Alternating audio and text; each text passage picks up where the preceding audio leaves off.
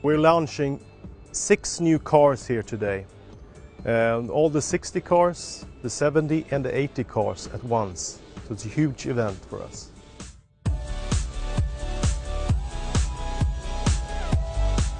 This is a majority of our cars.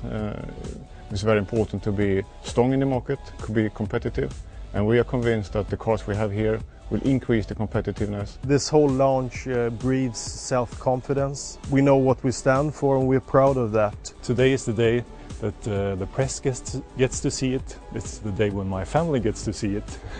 So I feel quite proud. This is a great moment, and I think this is probably one of the biggest projects we ever had within Volvo. The cars that we are launching here today, they stand for about 300,000 cars per year in volume. Very important cars. They need to be successful on the market. I particularly like the XC60, which that is the most dramatic one for me.